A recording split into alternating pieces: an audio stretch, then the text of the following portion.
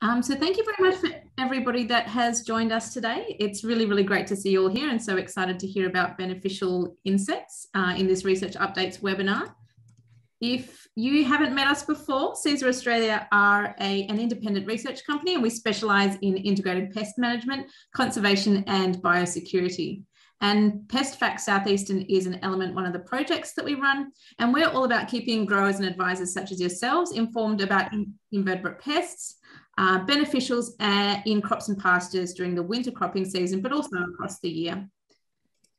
This is part of the IPM for Grains project, the Run Through Cesar, which is an investment of the GRDC, and we run that along with our partners DPIRD, SARDI, QDAF, and New South Wales DPI. So today, just a little bit of housekeeping. We'd love you to introduce yourself via the chat if you're interested. We always love to hear who's on board and who's joining us today. You can also use this chat for questions throughout the webinar, which we will answer at the end. We'll have the opportunity for discussion then. And also, just to let you know, this session is being recorded so that we will be able to share it again online. So what have we got in store for you today? We are talking about beneficial insects, which lots of people are really excited about, and I am too. We've got two wonderful researchers from Cesar here with us today, Dr. Sam Ward, who's going to be telling us about her research on aphid parasitoids, and Dr. Robert McDougall, who is talking about pesticide toxicity on some natural enemies, which is exciting new research as well. So Sam, I'll hand it over to you to begin with, and I'll stop sharing. You can share your screen. Thank you very much.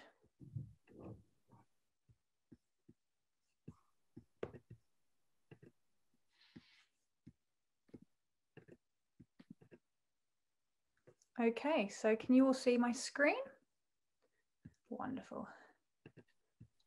All right, thanks for that, Lizzie. Hello, everyone, and welcome. Thanks for attending my talk. So I'm going to talk to you today about aphid parasitoids in Australian grains. And this presentation was part of my PhD that I undertook at the University of Melbourne. It was funded by the GRDC and taken in collaboration with Cesar Australia. So what is a beneficial? It's a rather vague and woolly concept. So when we talk about beneficial organisms in general, it's anything benefiting agriculture and gardening. This can include pollinators, pest control, seed spreading, which could include birds and mammals, or companion planting, which doesn't even involve animals at all. But what we mean here in terms of beneficials is in the context of pest control. So this can involve predators, parasitoids, and pathogenic fungi. But why are these important? Now, I'm probably preaching to the choir here, but beneficial organisms can be used within integrated pest management strategies, in turn reducing unnecessary chemical sprays, which is of course great for the environment. But I'm really interested in parasitoids. So I've talked about beneficials as a whole, but parasitoids is just one section of beneficial organisms. Now, parasitoids are unlike parasites because parasites don't kill their host during their development. Think lice and ticks, you know, in your hair, and not nice. They can parasitize at multiple life stages. However, parasitoids generally parasitize as larvae.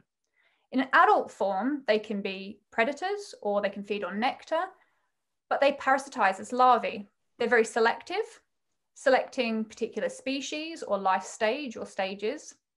It's usually only the females that are involved in host utilization. And this includes things like ichneumoniid wasps that parasitize moths and butterflies, and kinid flies. Now, parasitoids can be wasps, beetles, flies, but I'm really interested in parasitoid Hymenoptera, so the wasps. And it has been argued, although if there's any beetle taxonomists out there, it's a heated debate, that there are more parasitoid Hymenoptera than beetle species, but so many are undescribed that we just don't know the extent to what's out there. So because this is so vast, I'm just going to focus on the aphid parasitoids. And you might know parasitoids in the context of primary parasitoids. And for aphids, that includes aphidines, like this top picture up here, or aphilinids. And these are wasps that lay their eggs or oviposit their eggs into aphids. The larvae of the wasp then develops, eating the inside of the aphid, causing a husk-like appearance when the outside hardens. And this gives you your stereotypical mummy that you see here. It can be golden, black, brown, very dependent on the species of wasp.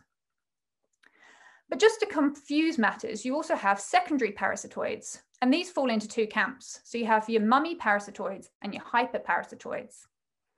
Now, mummy parasitoids attack an already formed mummy, paralyzing whatever wasp might be developing inside there. And that can be a primary or a secondary wasp, and they develop instantaneously. But you also have your hyperparasitoids, and they attack before that mummy has formed, when there's already a wasp growing inside. They lay their eggs inside that primary parasitoid that's developing and delay their development until the mummy begins to form. And that includes things such as Aloxista, the genus of this wasp down in the bottom there. But what do we know about aphid parasitoids in Australia? Well, the short answer is not an awful lot. The long answer is, and I've taken this as a screenshot from a previous presentation, that there's a huge complex of parasitoids associated with aphids alone. Now, you have around 100 species of aphid that are of economic significance as crop pests. And for each of those aphid species, you have this whole network of parasitoids. So you have your primary parasitoids at the top there, and then a whole group of different secondary parasitoids. And so you could spend your whole life researching these. And I decided to focus on grain aphids and one particular group of parasitoids, the primary parasitoids, Aphidaini or Aphidines. And I wanted to ask, what Aphidine species do we have in Australia? What are the geographic ranges of each of these species? And how do they interact with their aphid host and plant host? And so this was a huge project. I noticed Lee's with us today, and she's seen this presentation a number of times, so she knows what's involved. But it was a whole big group of GRDC related people. We had agronomists, growers, government departments involved, and we did a lot of opportunistic sampling around Australia between the years of 2016 and 19. I also undertook some repeat sampling over a couple of years in Victoria. And also we undertook, myself and a few other people, some repeat sampling in 4 different states. I also undertook a trip to Tasmania, which was to fill in some research gaps and a nice little holiday as well. And you can see here that I undertook some yellow pan trapping, vacuum sampling, and we did some bidirectional flight interception traps, which is in the top left up here. I also drew on museums and insect collections for historically collected insects there. And also citizen science. And I can't stress enough the importance of citizen science. You might have heard of Atlas of Living Australia. I pulled a couple of databases and looked at different sightings of different parasitoids, and it was great for geographic distribution. And so what did I find? Well, of the 5,500 individuals that I collected and identified, in total, including those historic samples, I got 23 different species. So I can show you in this pie chart here, this small light blue segment is actually all of the other species combined, so that I've got here. And of those that I personally collected, I found 11 different species. But very interestingly and unexpectedly, we found 72%, so almost 3/4 of those collected, were this big blue wedge here. Was one particular species called Diarrhotella rapi. I mean, the name is pretty irrelevant, it doesn't matter, but it was just one main species. And this is unlike other studies that we found abroad. A lot of international studies have found a lot more of a range of species that were found. But Diarrhotella rapi is very cosmopolitan.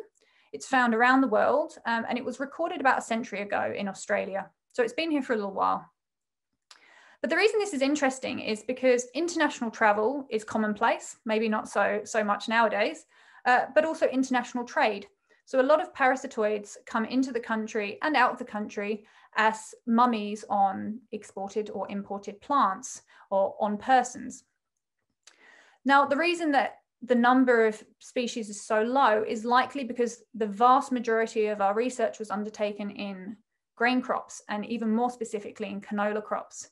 And so it would be expected that you wouldn't have as much diversity there.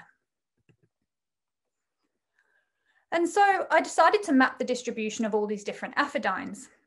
Now you'll see it's a bit of a lot of information really on one slide, but there's all that list of different parasitoids, and you'll see that generally their presence correlates with the grain belt. Now, obviously this is where the canola paddocks are, so most of our sampling was undertaken here, but also it's where most of the preferred host plants are, and the climate plays a massive role in this. It's a lot cooler, there's a lot more rainfall, so it's just a lot nicer really for those parasitoids to live. But I decided to split the different parasitoids into groups and looked at the main 3 species to see their distribution. So the main one, Diratella rape, that I've already mentioned, you can see here goes all the way up quite high into Queensland.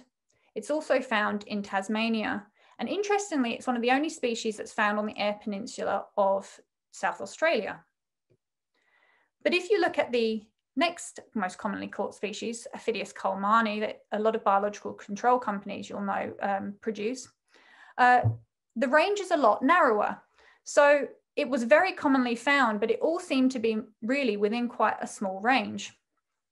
And then if you look at the next one, Aphidius urvi, which again is one that you might be familiar with, it's a lot more commonly found in Tasmania, not at all in Queensland.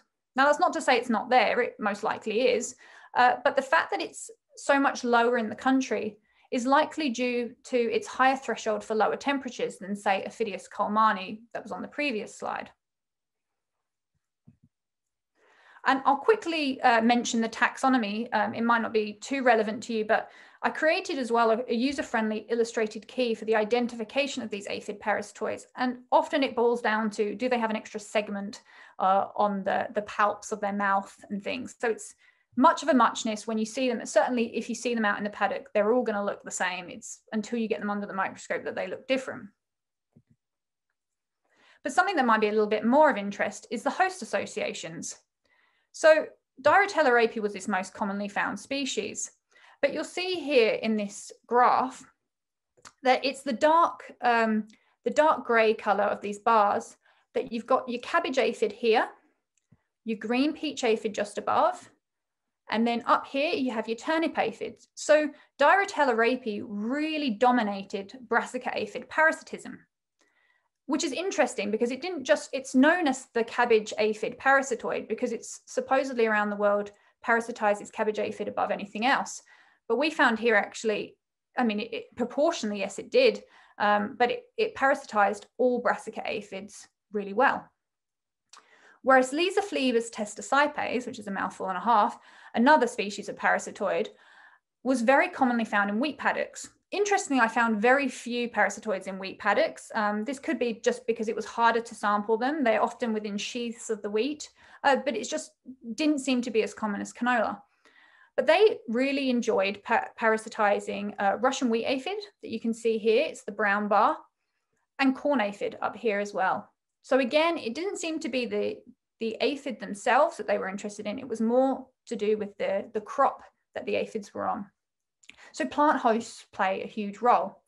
This is also extended to, in Queensland, we were sampling green peach aphid and found only to rear Aphidius colemanni, not Diratella rape as expected in a lot of the other states. Now, we don't think that's anything really to do with the state. Climate probably plays a role, but it was more likely because we reared the parasitoids from broccoli.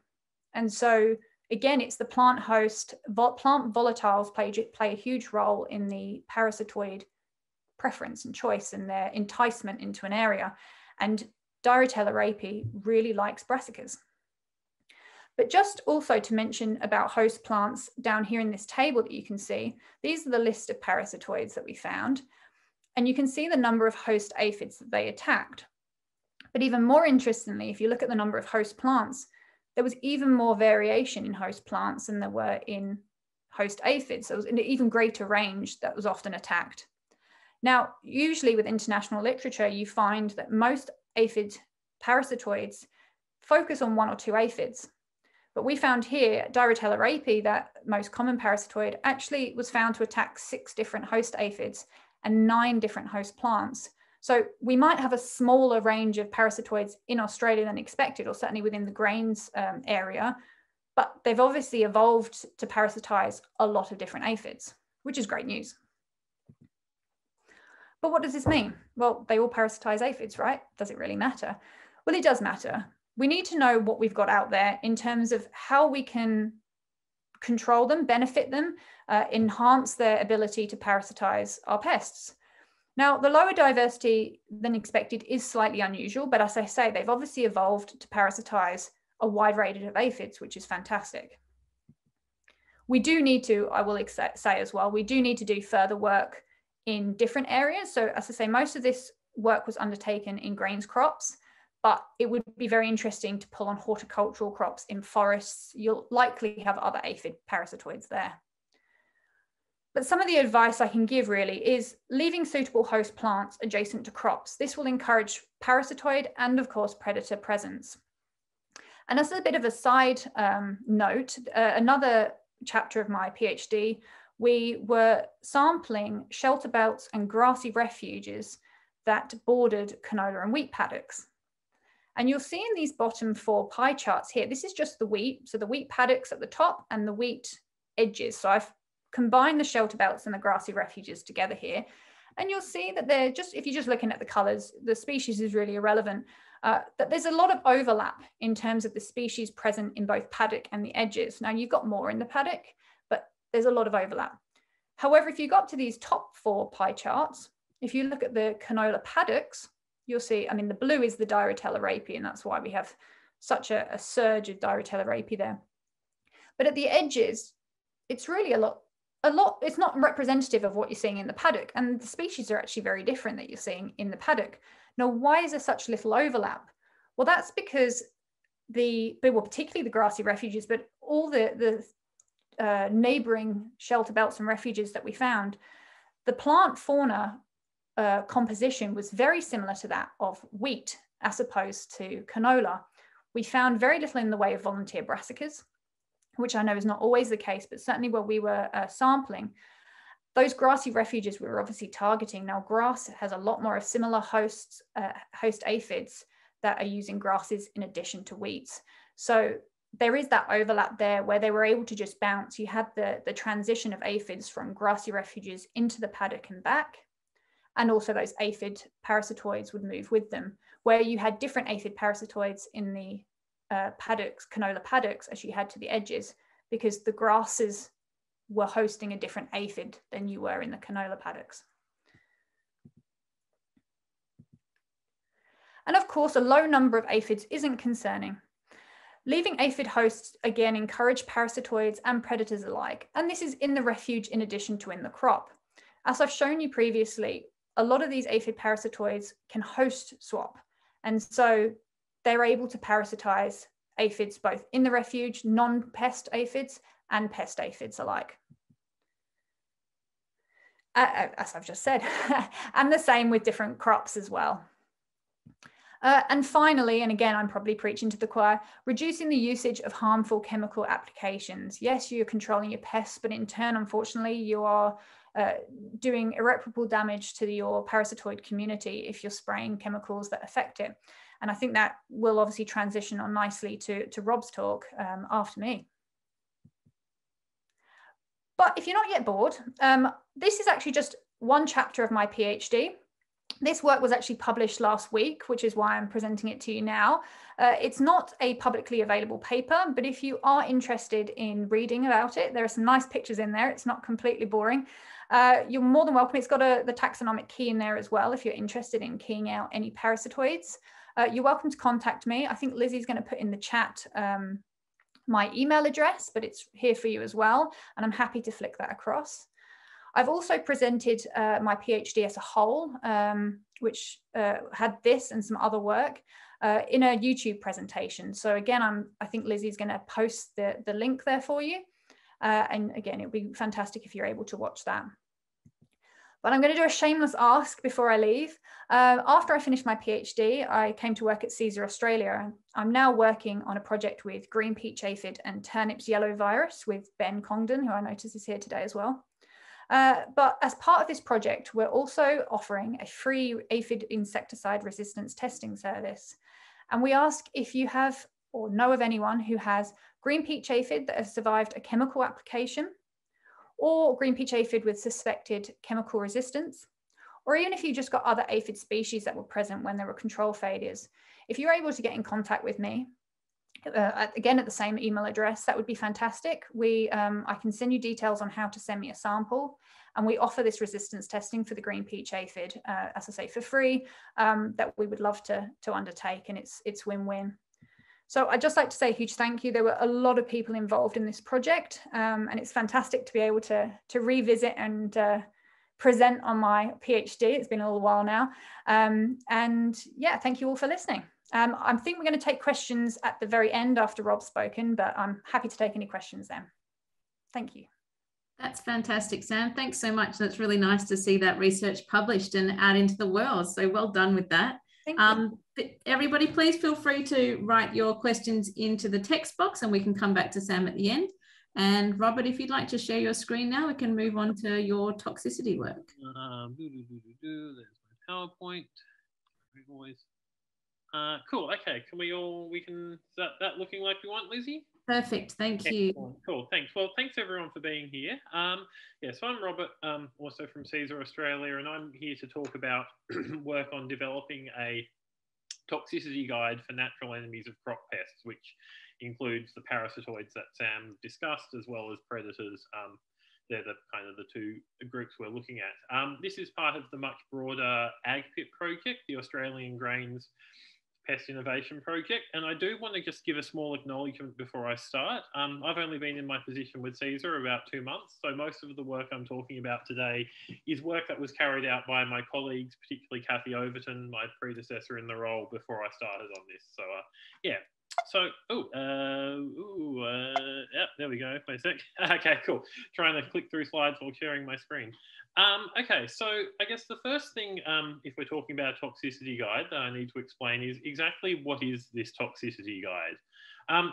Basically, what we're looking to produce is a guide that's accessible to growers and agronomists and anyone else working in the industry. We want it to be publicly available and kind of easy to understand for anyone. And we want it to be a guide that outlines the impact of commonly used insecticides and miticides in the grains industry on the key natural enemies within that. It's going to be focused around a table that will look something like what we've got on the screen here. This is from a similar guide produced by the cotton industry. Ours will probably be similar to this, but not exactly the same. And what you can see there is that basically it's a matrix with, on one axis, you've got the relevant chemicals, so on the vertical axis here, and then on the horizontal axis, you have relevant groups of natural enemies, and the kind of cells where those meet will give a ranking as to the toxicity of the chemical from low, so basically no mortality, up to very high, so close to 100% mortality. And so I guess the next question to discuss is, why are we developing this? Obviously, as you'd all be aware, and as Sam discussed as well, insecticides and miticides are basically the go-to tool for pest management within the grains industry. And they're certainly a very useful tool, but their widespread use is in some ways unsustainable. So we're seeing things like, as a result of their widespread use, we're seeing things like escalating resistance issues. And this is something else that many of my colleagues at Cesar are working on as part of the AgPIP project, trying to map out and predict where resistance to insecticides is evolving. We're also seeing things like secondary pest outbreaks, which Sam also touched on, which is the situation you'll find where farmer will go out and spray the crop for a pest. All good, you kill that pest, but maybe you also killed a natural enemy that was there that you maybe didn't even know about, that was controlling a third organism, and that third organism wasn't the pest while that natural enemy was there. But then once it's wiped out, suddenly this completely new pest springs up. And so we've got, got a new pest outbreak as a result of controlling the first one. And there's also, I guess, another reason why we need to slightly shift the paradigm of insecticide use is that there really is growing interest both amongst growers and the community at large in moving into integrated pest management strategies. Integrated pest management basically means any pest management strategy that uses multiple techniques. So instead of using just a chemical control, it might involve using chemical controls combined with biological control or cultural control or something like that. And obviously, farmers would love to be able to use less pesticide for economic and environmental reasons and others. And consumers, I guess, there's a growing interest amongst consumers in products that have had less insecticides and such applied to them as well, both for environmental reasons and perceived health benefits as well. So all of this means that we need to kind of shift to a more sustainable use of insecticides. And this could involve more strategic use of insecticides. So it could mean shifting from, say, a calendar-based spray program where sprays are used in a prophylactic fashion to one where sprays are only used where monitoring is carried out and sprays are used in response to pest insects reaching a particular threshold, or one where we use an understanding of insect phenology and monitoring of weather and things like that to time application of insecticides. It can also, a more sustainable use of insecticides can also involve the use of more selective insecticides. And that's really where this toxicity guide comes in. So as I mentioned a moment ago, there's a couple of existing toxicity guides out there already. There's the cotton pest management guide that I kind of showed you a sample of. And there's also one that was produced just last year for the vegetable industry by Hort Innovation. And both of these are really popular amongst their respective industries, which is part of why we've started working on this one. And we've been able to take some data from these, and they're really good guides, but we're doing some things differently to them as well. To talk about the cotton guide first, it's a really useful guide that's updated annually, so it makes sure it stays relevant.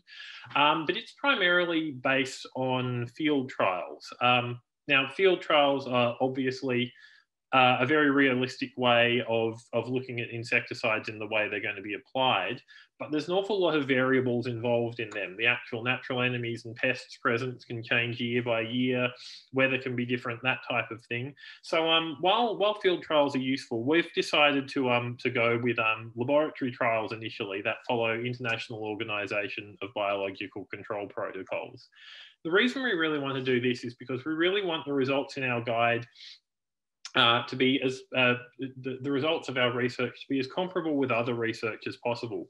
This means, for example, that the guide will be able to maintain its relevance. So if a new chemical comes on the market in a couple of years, someone can look at the IOBC protocols and the protocols we used as well, and basically replicate our methods using this new chemical, and then be able to easily compare this new chemical to the existing chemicals on the market and the existing chemicals that we looked at. So we want to make our data as comparable as possible, and we're also going to make our our data as publicly available as possible too. The vegetable guide does follow IOBC protocols, and thus, once again, there was some useful data in there for us, but also a lot of the chemical application rates and such that are used in grains were quite different. And so it's for these reasons that we've set out to make our own guide for the grains industry, separate from these two existing documents. So as I showed you a minute ago, the guide is going to be focused around a table which will have chemicals on one axis and beneficials on the other. So the first step to making the guide was to work out what should be on those two axes. So we went and undertook, we reviewed the literature, both academic and grey, and undertook substantial consultation with the grains industry, with chemical companies and the like, and came up with this list you see at the top of the key chemical active ingredients that we needed to gain an understanding of. And when we do this as well, those of you who are, I guess, keen and follow chemical registrations closely might notice that the last two on the list, flamiconid and afidopyropren, have only recently been registered for use in grains, kind of in the last few months. But this was kind of in trying to make sure our document stays relevant. We, even though we started working on this a year or two ago, in our discussion with the chemical industry, we came to understand that these were in the process of being registered. So started working with them a couple of years ago when we started, and now they've just become relevant. And so luckily we've got all that data there to put into the guide as well. So I guess trying to keep as ahead of things as we possibly can. We also, of course, needed to work out what natural enemy groups were relevant, and we did the same kind of thing to work that out. As Sam mentioned, there's a fair degree of, there's not a lot known about a lot of the most important natural enemies in Australia. So we've basically categorised the natural enemies into broad groups that you can see in bold, and then there's some examples of the specific organisms that we're looking at within those groups following that. So this gave us this lovely big blank table full of lots of possibilities to start working on. And so the first step then was to see what data have other people got already. We didn't want to go reinventing the wheel if there was already some good quality data out there. And an initial literature review allowed us to fill in some of the gaps in that table. So these are rankings from, as I think I mentioned earlier, from low, a low impact being basically no mortality, up to a very high impact, so close to 100% mortality. That's good. There's some data out there, but as you can see, there's plenty of white space in the table. So this is where we started to carry out our own research. As I mentioned, we're focusing initially on laboratory bioassays, and we carried these out using this device you can see here, which is called a Potter Tower. Basically, this is the device, and it's kind of, it's the, I guess, the gold standard that's used in the IOBC protocols that we're trying to follow. And basically what it allows us to do is to apply a set volume of a liquid to a set area. In this case, that area will be a Petri dish. And by calibrating this machine, we're able to apply an amount of a liquid per square centimetre of that Petri dish that will reflect the amount that would be sprayed per square centimetre in the field if a farmer was applying a chemical out there in the field. So it allows us to more or less replicate what's going on out in a field in the laboratory. So we've gone through and started using all the chemicals I showed on the previous slide, and we're using them at both their maximum registered field rate, as well as we're looking at them at 10% of that maximum registered field rate as well. This is because we want to be able to, I guess, give farmers as much information as possible. We want to be able to, for example, say we see a chemical at its maximum rate is fairly destructive to a type of natural enemy, but is much less so at a lower rate. Maybe there'll be circumstances where a lower rate will still control a pest. And so we want farmers to be able to have all that information and have access to those options.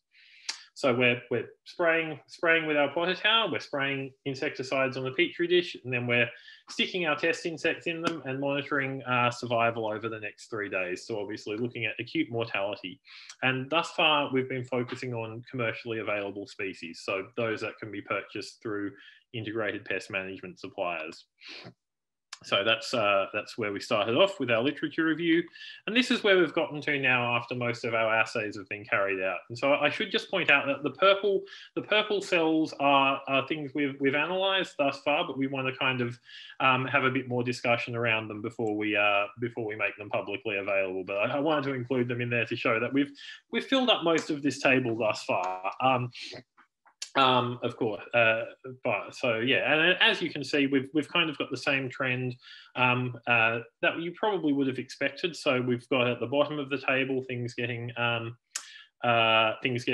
guess, more nasty to natural enemies down there, and that includes things like the organophosphates and the synthetic pyrethroids. And then towards the top of the table, we've got more selective things. Biological controls like MPV and BT, as well as various other chemicals that are kind of meant to be are more selective and focus more on specific groups of organisms. Now, there's a couple of specific things I want to draw your attention to in the table. These are all quite preliminary results, as I mentioned, but I think there's a couple of things that are interesting there. One of them is this column that I've highlighted there of the rove beetles. These are little predatory beetles,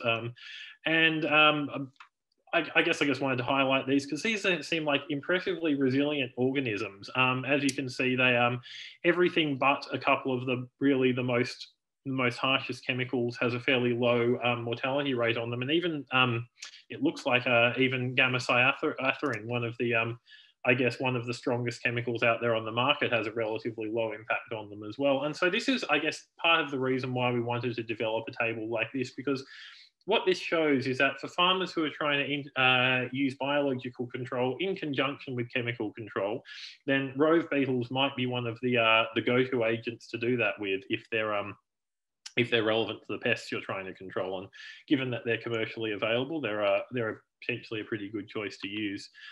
Something else I guess I wanted to highlight is pyrimecarb. This is generally considered to be a relatively selective insecticide, and it's often while there's some variable results that are found in the literature, one interesting thing we found is that it seems to be pretty harsh on parasitoids. As you can see, there's a whole lot of red cells there in the middle of the table, which all kind of focus on the parasitoids.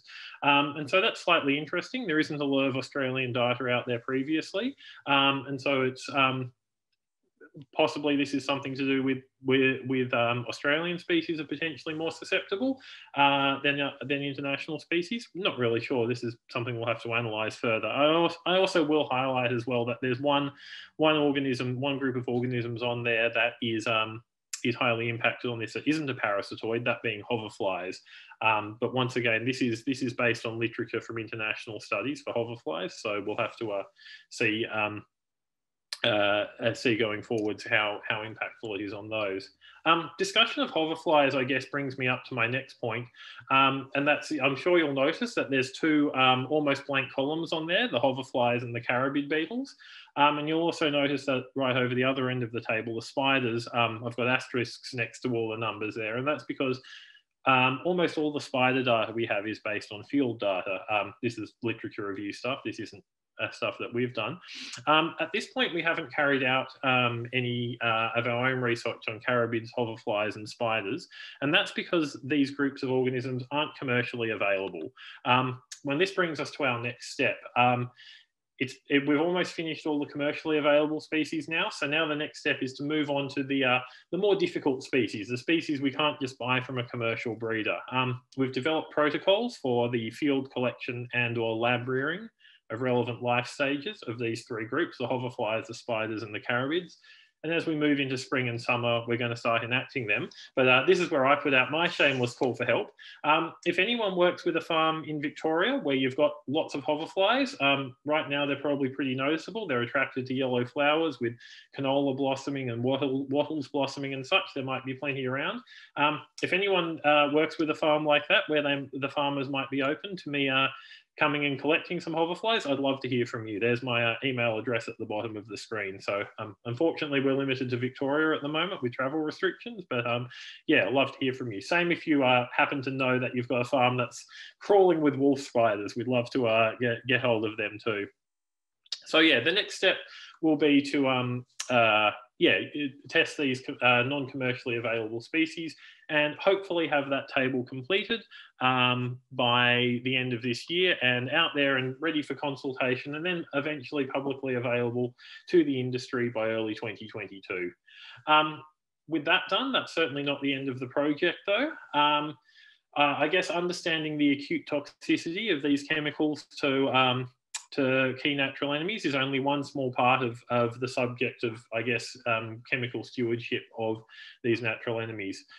There's many more things we want to look at. Going forward, we're going to seek to investigate sublethal effects. So this will be looking at, say we find a chemical that doesn't necessarily kill many organisms of a specific species, but they could still be harmed even if they don't necessarily die as a result. And so we'll be looking at whether chemicals affect things like reproductive output of organisms affected by it, sex ratio of their offspring, or potentially their efficacy as pest control agents.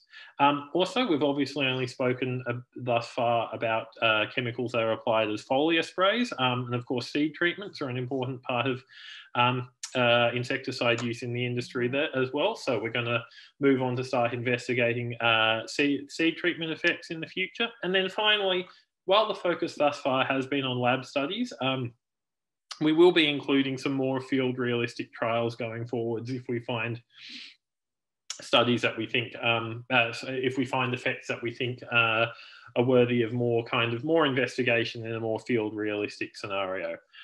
So that's where we're at now with the development of the toxicity guide. Yeah, close to completing the first stage of it, but plenty more to go on. And I just want to finish by thanking our partners, University of Melbourne Grains Research and Development Council, and I'll finish up there and happy to take any questions. Thanks for listening. Thanks so much, Robert. There's one question that's come up from Paul in the chat already. He's asking, with that table, did you use the maximum rates or the minimum rates for the findings that are there? Yeah, we used maximum rates, but we also used, so that table was based on maximum rates, and I've just included that to make it easier to present, but we will include data on reduced rates, which is typically 10% of the maximum rate, or if there's a lower recommended rate in certain crops or certain pests, we'll use that lower rate. Fantastic, thank you. Now, we do have time now for questions. Feel free to unmute yourself and ask that way, or you can write into the text. We can hang around for a couple more minutes for anyone that's got questions. Just whilst we're waiting on questions, I realised I forgot to mention a question that was asked to me previously by Adam. It was actually through Adam by somebody called Dorothy, who said, even with little mummies visible, parasitism can be quite high simply because the mummy is only the very last stage of wasp development. Do you know any forecasting, modelling, predicting done on total parasitism estimates based on number of mummies per square metre or centimetre? And I can say, yes, I do. Part of my PhD also looked at this.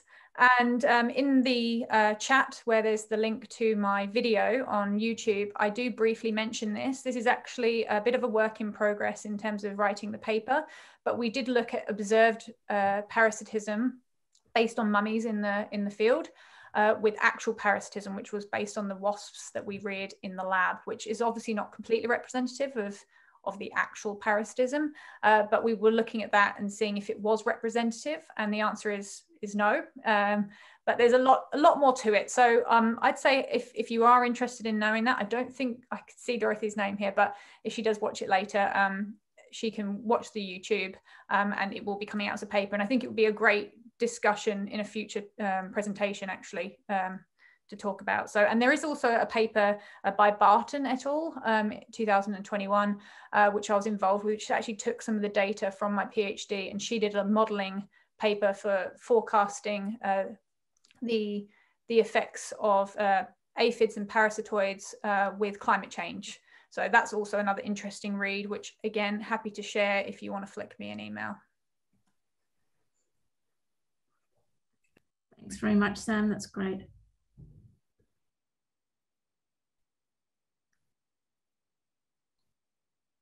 Lewis, is that a hand up? Would you like to ask a question? Oh, thanks, Lacey. Hey. Yeah, and thanks, Sam and Robert, for excellent presentation. Thank you very much. Appreciate it. Very well done. Robert, I had a specific question. It drew my attention in the table, which is fascinating, this interactions between agrochemicals and beneficials. Yeah. At the extreme right of it, you had the levels, right? It was low, medium, high, and very high. Yes, that's correct. And so maybe that's just my ignorance, but could you just delve a little bit on why the thresholds? So like, why is low 30, and then there seemed to be a medium category that was pretty broad, 30 to 80? Yeah, those were actually the categories that are used by the International Organization of Biological Control, and we're just trying to match them. So yeah, I don't have actually particularly great insights onto why those were chosen, but yeah, we're just trying to be as compatible with IOBC protocols as possible. So sorry, that's not an interesting answer. I guess go ask the IOBC. It's probably somewhere in their protocols. Yeah. Yeah, no worries. Thanks for that. It is quite fascinating though, building on that you have got that wide range in the middle, but I noticed a lot of the results, Rob, are either low or very high. So even having that wide range in the middle doesn't seem to have a bias towards it, which is and that could be why they have such a wide range. It could be just past experience showed that it was a kind of a bimodal distribution, so to speak, and let's not waste space in the middle. Let's just because very high is greater than 99% mortality. So it's a very narrow band, but it's a band that a lot of things can fit into. So yeah. I'll just pop in quickly. Sam, I know you've spent a lot of time out looking at these parasitoids in the crops. Do you have any tips for people who would like to observe them or would like to see them in their own fields, or to give some kind of advice on how you can maybe not get an exact monitoring measurement of them, but just to see them in action? Yeah, that's a good question. To see the actual adult wasps is actually surprisingly tricky. They usually inform when you've got your huge canola crops where they're flowering, and it's a nightmare if anyone's tried to wander through them. It's a bit of a nightmare trying to get through them alone, but they're usually on the lower leaves, so they're wandering around there. I mean, they're fascinating to watch, so if anyone's got a spare 10 minutes, I guess we all do nowadays in lockdown, you can watch them wandering on the lower leaves. So that's usually where you'll find mummies as well. Green peach aphid particularly are found on the lower leaves. So if you take the leaf and it's on the underside is usually where you'll find the mummy. So the wasps wandering around there is because they're foraging, looking for the the aphids to oviposit within. But obviously then you have your cabbage aphid and your turnip aphid, but mostly cabbage aphid usually in the florets at the top. And so if you're looking for mummies up there, usually that's the cabbage aphid. They're parasitized at the top, but you never tend to find parasitoids. I mean, maybe other people have different views on this, but I've never really found parasitoids wandering around plants at the top, usually on the lower leaves. So yeah, pretty tricky to find. But if you grab yourself a mummy, you can chuck it in a petri dish at home, and you'll rear a wasp out within a couple of days. Start your own parasitoid experiment. That's a great idea. We've got a couple of questions. Sorry. So Paul has written a question in the chat: do aphids have any beneficial positives in our crops? So I guess there's that idea that you need a couple of aphids in order to actually entice the parasitoids in the first place. Are there any other benefits for having aphids in a crop? Oh God. Not really, I don't think. No, I mean, they do entice those beneficials, like you say, and particularly the generalist predators. I mean, they're great for everything, right? They're good for other pests as well. So I think certainly having a low number isn't a problem. It's not necessarily beneficial, but it's certainly not a problem for your crop. And I think it's almost to be encouraged to have a small number. But no, I can't really see them bringing benefits as such. Yeah, thanks very much, Sam. That's great. There's a couple more questions coming through, which is really great. Have any differences in parasitoid abundance between farming systems in particular been discussed? So high crop pressure, high crop pasture plant diversity versus monocultures. Yeah, so I think this is one for Sam, looking at the difference in the farming system. Did you use any of those kind of variables in your research? So whether there's lots of remnant bushland around, whether the insecticide use was high or low, and whether that affected the numbers of parasitoids you were finding? So we didn't look at the sort of the ecosystem as a whole in terms of the different crops and things we had out there. We just didn't have enough time to do it. It was a relatively short study. I did look at sprayed crops versus unsprayed crops. But again, unfortunately, because it was such rigorous sampling, I only had, I think, 6 paddocks in total during the 1 year of really constant sampling that I was doing. And so I think we only had one that had a lot of sprays on. Everything was seed treated. So that in itself was some information, but we did find that the sprayed crop certainly had a different composition of parasitoids, but it was too hard really to draw a conclusion from that as it was just the one crop. But there's certainly studies out there to do with monocultures and varying plant composition, and generally speaking, if it's got a lot of different plants, it's better. because you're covering the different aphids and therefore the different aphid parasitoids associated with it. So I'd say rule of thumb, the more plants, the better. But it's certainly not something I looked at myself. Yeah, I can say just from some research I've recently wrapped up in the US before I started with Cesar, we certainly found a lot of differences like that, differences in crop, differences in like vegetation structure and that type of thing impacting on the parasitoid wasp fauna there. So yeah, presumably it would be the same over here. It would be interesting to do a similar kind of study in grains crops in Australia. I'd love to do it. I'm busy with this at the moment though. So. We'll let you finish off the toxicity work first.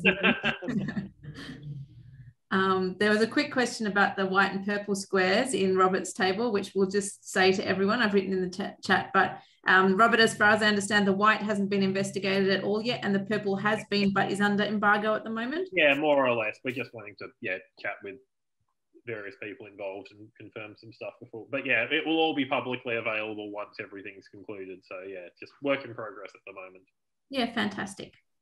Okay, I think this has been a really wonderful discussion, and thank you, Sam and Robert, for staying on board, because it's really nice to have this opportunity to talk through these ideas with you. Thanks so much for attending, everyone, today. If you have any more questions, you've got Sam and Robert's email addresses, or you could email me as well. And we will be sharing this recording online through our YouTube channel, so you can refer it on to your colleagues as well if they're interested. Thanks very much. Thanks, everyone.